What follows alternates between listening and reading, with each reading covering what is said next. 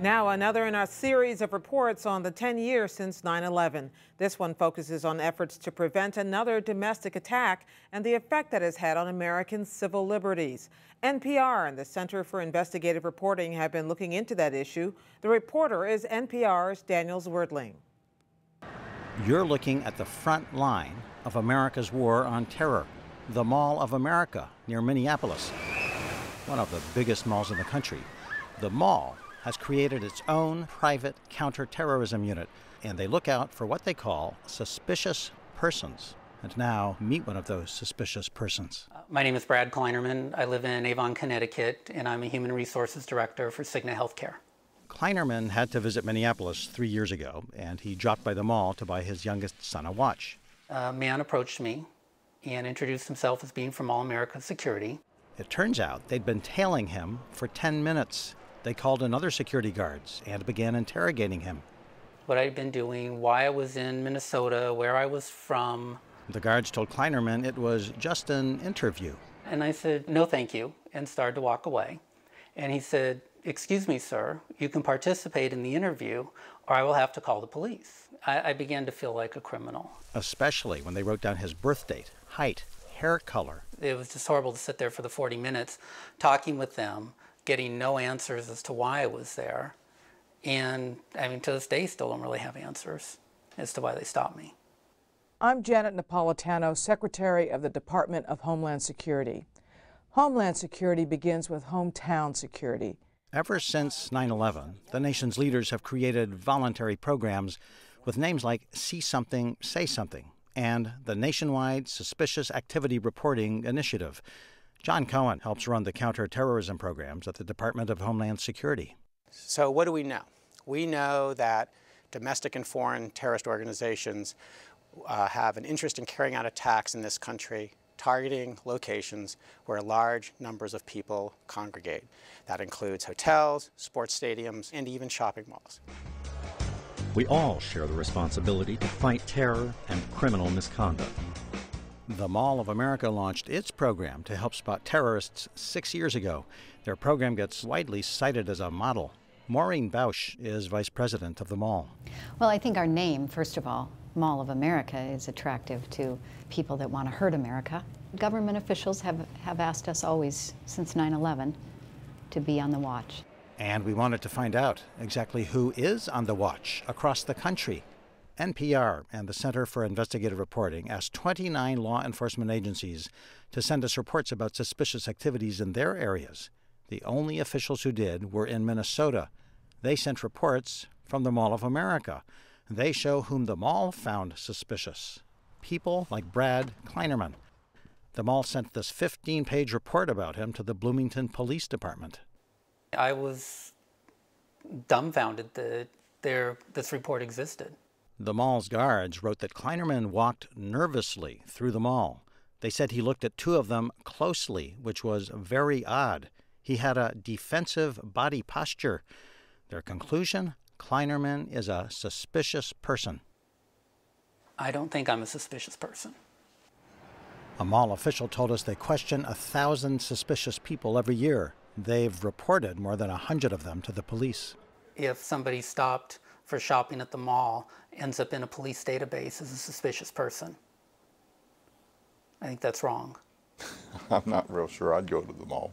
I mean, they might accuse me of being a terrorist. Dale Watson used to run the counterterrorism program at the FBI during the Bush administration. It seems like we've moved from reasonable suspicion to let's look at everything. I mean, if somebody's in buying ammonium nitrate out in Pennsylvania in a rural place in a rental truck, you know, and the owner's never seen them before, putting it in plastic barrels, I'd say, yeah, that's a suspicious activity that should be reported. But many reports from the Mall of America target seemingly ordinary behavior. For instance, the guards reported one man to police because he was writing things down on a notepad and might be conducting surveillance. Turns out he was a musician waiting for a friend. They reported another man because he wore a backpack and walked with one hand inside his back pocket. And look what happened to Najam Qureshi and his wife Huma Yusuf near Minneapolis. Qureshi was born in Pakistan, but he's been a U.S. citizen since he was a teenager. One morning in January 2007, they got a shock. So the doorbell bell rings and my husband's taking a shower and there's this guy with a badge and says, I work for the FBI. And, you know, and I was like, really? And I could see a big, thick folder in his hand with my name on it. So I'm like, what is it all about? And he basically says, oh, it's nothing. We're just following up on a story that, you know, the mall personnel told us about, that your dad was in an incident. A few weeks before, Qureshi's father accidentally left his cell phone in the Mall of America's food court. When he wandered back to find it, the mall's guards peppered him with questions. He had forgotten his cell phone. I'm like, that's not a big deal. He's a 70-year-old man. I barely called that an incident. But the mall's guards worried about the phone because it was an unattended item. And they said Qureshi's father had a nervous demeanor. So they sent an 11-page report about the incident to the local police. And documents show that in turn, the police sent half the mall's reports to state and federal law enforcement. So now an FBI agent was investigating Qureshi himself. He asked me if I knew anybody in Afghanistan, which I thought was hilarious. Do you? No, I don't. He said, do you know anybody who was involved in terrorism activities?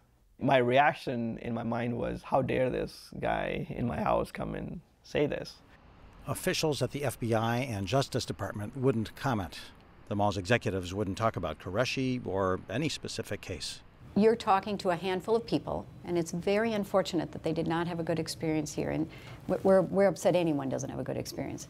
Unfortunately, the world has changed, and we're doing the best we can to keep this building safe. I didn't talk to well, obviously I didn't talk to this lady, but I think if you look at it from certainly a law enforcement perspective that I bring, I would say the value of what I've seen here is absolutely not worth the effort. And it's certainly not worth the effort to have these individuals have come some type of police record. Back at Homeland Security, John Cohen says the nationwide push to report suspicious activities is working. Yes, it's definitely working, and it's working on several fronts. Cohen says suspicious activity reports from places like the mall have already foiled attacks. He cites the attempted bombing in Times Square, where a suspicious activity report that went to the New York State Fusion Center by a AAA representative helped lead to the identification of the individual who tried to commit the Times Square bombing. But other specialists say that report had nothing to do with preventing the bombing. It was lucky the bomb didn't go off. So I asked Cohen, when have programs like the Mall of America's helped avoid terrorist attacks? I'm not going to get into specific cases because some of that information is obviously classified and there's ongoing investigations. But there are a large number of reports that have come in. Those reports are vetted, they're assessed, and there have been a number of investigations, literally hundreds of terrorism investigations that have been opened and concluded as a result of those activities. Has the Mall of America or any other suspicious activity reporting system caught a potential terrorist? Not that I know of. Not that I know of. Until last year, Juliet Kayyem was an assistant secretary of Homeland Security in the Obama administration. She says she hasn't heard Cohen's success stories. And as a trained intelligence person, right, you don't find this information valuable? Not from what I can see. Kayyem says, in theory, it's a great idea for businesses to report suspicious activities. But in the real world, the guards who do the reporting on the front lines are often not well trained. You have just a tremendous amount of information going into the intelligence sharing apparatus in the hopes that it will either come up with terrorism or suspicious activity or criminal activity. To ensure that you're going to connect the dots better, right? One clear way is make sure the dots are better. There's too many dots right now. Since the World Trade Towers came tumbling down, there's been a question mark over the war on terror. Can the government track down and stop terrorists and preserve the heart of America's democracy? The administration says yes. We don't want law enforcement officers focusing on people simply because of their ethnicity, their religious background, or if they're exhibiting behaviors that are constitutionally protected. What we all agree upon we do want are officers to be trained in the behaviors and indicators associated with a threat, behaviors and indicators associated with criminal activity, and focus their time and attention on those individuals. But people like Dale Watson worry that programs like the Mall of America's might violate those principles. I see a pattern here where American citizens are being suspected of something without any legal standards. Over the decades, court decisions have spelled out, when can a policeman search you, detain you? Watson says programs like the Mall of Americas could push the country in the wrong direction. The heck with the Bill of Rights and the Constitution. Let's just stop all of this stuff, okay? So if I'm driving down the street and I'm a police officer, if I want to stop you, I'll just stop you. Or if I see you wearing a red coat, maybe I think you're a communist in the old communist days, and so I'll take you to jail and hold you for 24 hours. That is not what we are. Najam Qureshi says what happened to him has changed him. It shattered an image of the U.S. that I had, fundamentally. Growing up, it was also my dad saying, oh, you're protected in this country, and this would never happen in this country. It's something that shouldn't be, not in this country. Daniel Zwerdling's reporting on this subject continues tomorrow on NPR's Morning Edition. And tomorrow night, Tom Bearden reports on how life has changed for air travelers in the last decade.